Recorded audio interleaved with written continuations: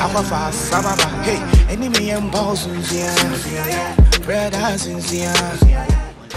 thank you very much for checking me out. My name is Ekow Simpson. It's a beautiful day here in Ghana, Cape Coast to be specific, and I'm at the beach side. Yeah, when I say beach side, we're talking about the beautiful beaches you can find here in the central region of Ghana.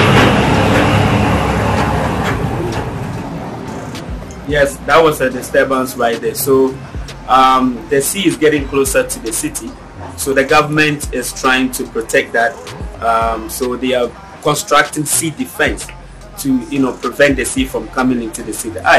So like I said, we are at the beach right now, beautiful beach. Maybe this year, February, I'll be doing more on the beaches in Cape Coast and in Central region. My last video, you saw us at Apam, enjoying ourselves at Blue Diamond Beach, one of the beautiful beaches I could ever see in Cape Coast or in Central region. Alright, so today I visited one joint. When I say a joint, we the conscious people have a way of calling it. One beautiful place that the conscious brothers and sisters love to meet, talk about life, share about everything that has to do with having a natural living. So you can see I'm having this steak. It is a kebab, but it is for the vegetarian. This is my first time of trying it.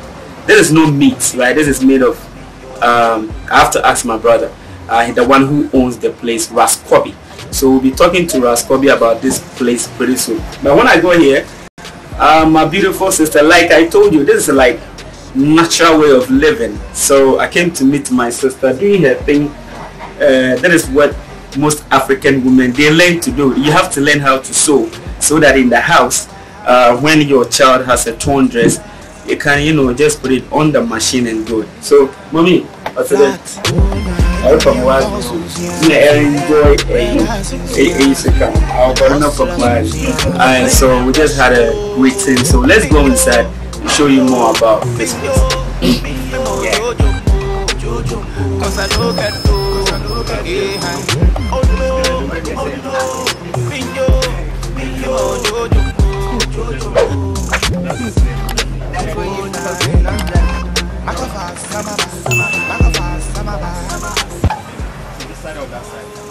Thank you very much for checking me out. This is Ekow Simpson. I told you that I would like to show you watching me right now what is happening in Africa.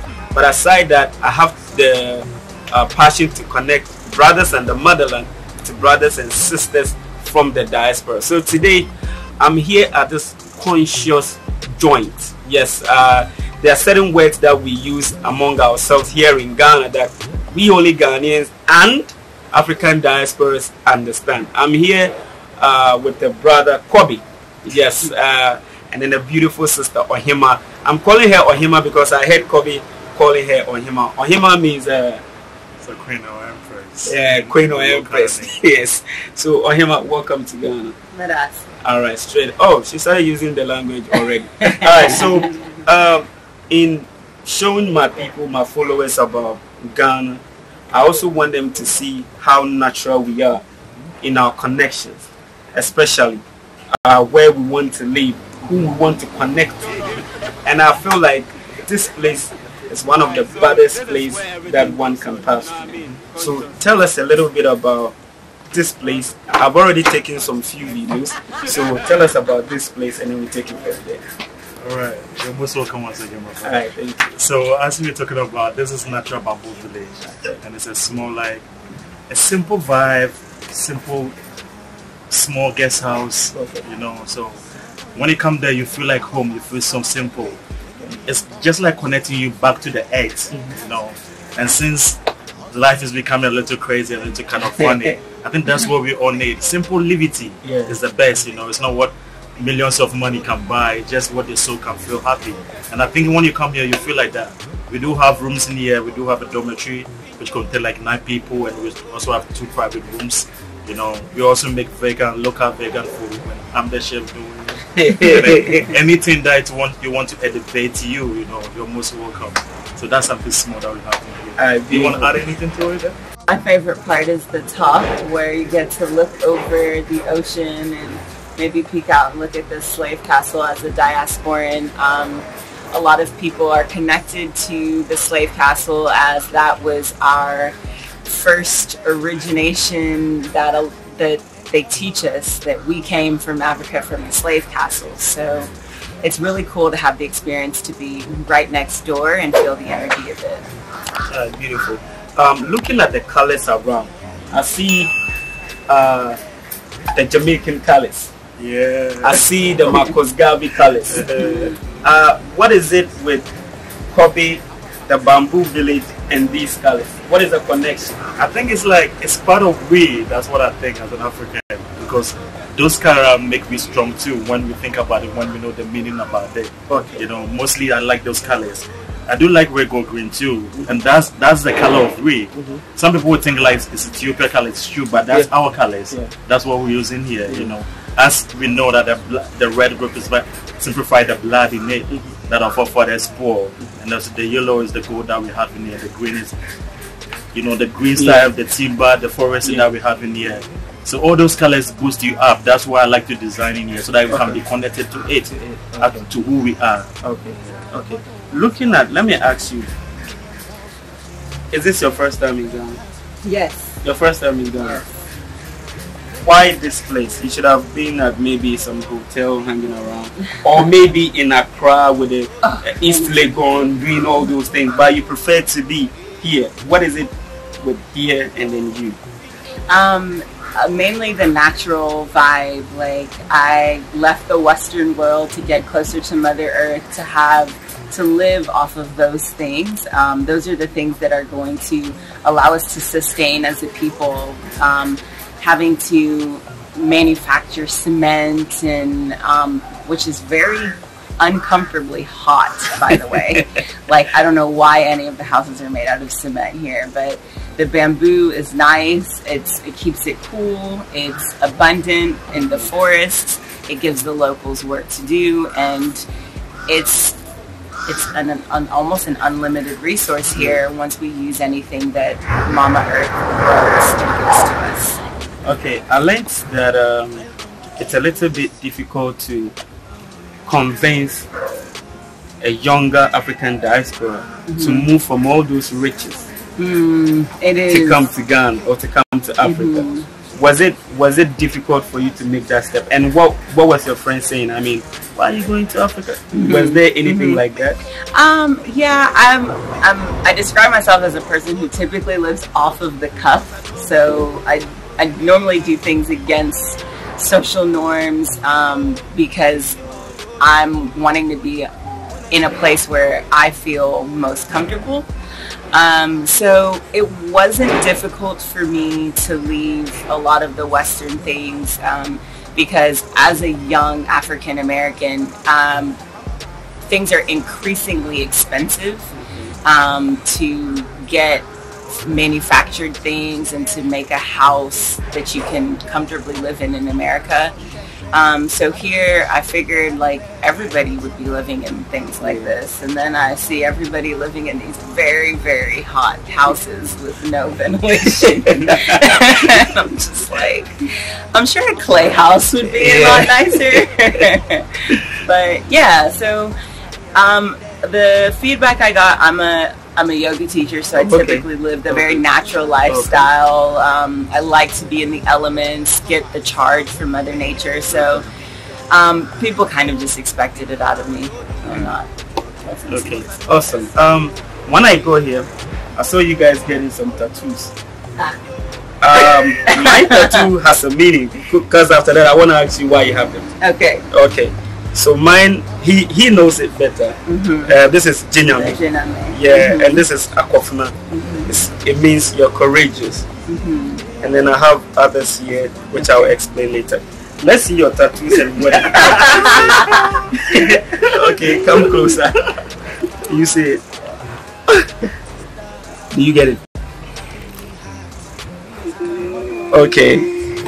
I've seen these tattoos a lot of times connected to Africans and African diaspora. What does it mean? So this is the ankh. You know, in our local language we call it the kuyaba. So in the olden days, that's what our forefathers believed in. Like, if it's very difficult for you to give them, they have a symbol like that in the wooden form and they put it on the lap. Okay. You know, and that's what they do believe in. And after they've done that, it's gonna come in. You know, that's what our forefathers used to believe in. Okay. That's what. So this symbol means an ark or a kuyaba. Okay. All right.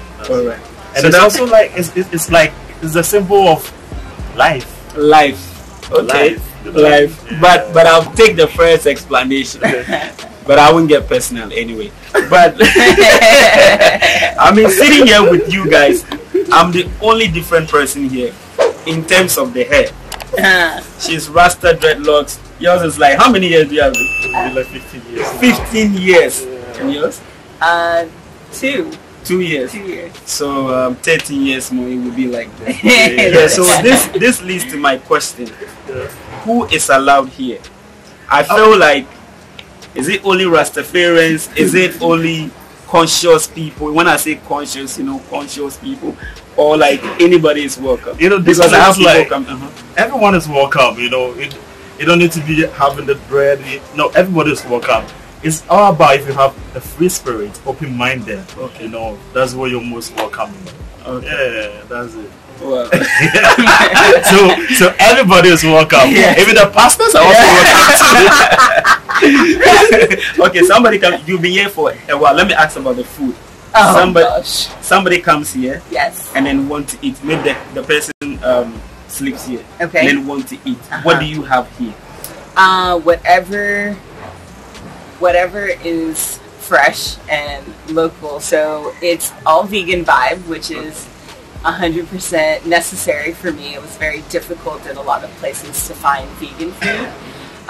So it's like a surprise. Okay. Like some days it's contumre stew, some days it's peanut stew. Yeah. Maybe there's always kebabs around. Yes. He's a kebab monster. Kebab monster. I just had almost like 10 pieces. but it's vegan. It's Okay. vegan. Vegan. It's kebab. With a little spice on it. Okay. Wow. So nice. Yeah, I watch your Instagram videos and I see you play with a lot of kids. You like kids.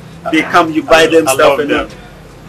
Okay, maybe you know what? The kids videos, the tattoo on both hands will tell you something. Yeah. So we might have some kids later on. Maybe. I think see, it's all part of my goal. Like this year, I'm just gonna look for someone's daughter and get her pregnant. So Oh, it's someone's daughter. It's like Someone's daughter. Yeah. Like someone's daughter. Oh, whatever. What is it? Touch people. Alright, so hey, we have the good vibe. I mean, I love it already. If you're coming to Ghana and you wish you want to have something like this, I'll put the Instagram ID on it, and then I also put their emails under it. Just send them an email, and then we take it from there. Your last message to brothers like you who are out there and want to come. Just come, give it a try, be open-minded and enjoy, and don't expect it to be like America. It's not America, but just come with an open mind. The last word. Peace and love. Wow. Wow. I try to make kind of fancy. Although we be free, brefie. Although you will feel blefie, aye. Straight. So follow us. We're going to the top to give you the view from one side. Welcome to Cape Coast.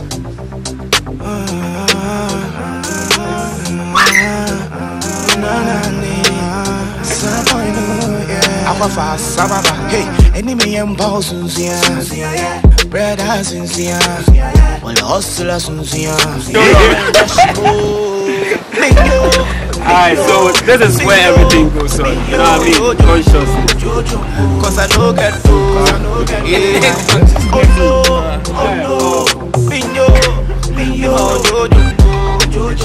when I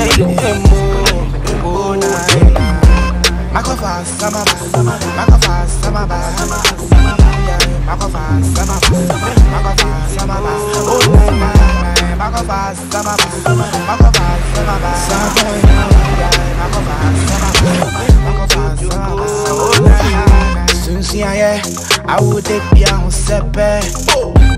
So share, I do go rush you the MP.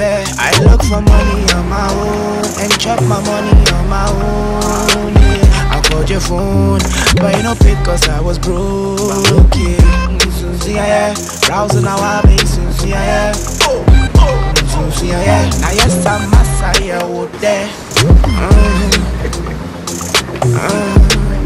See. Remember, I'm a fast, I'm a bingo,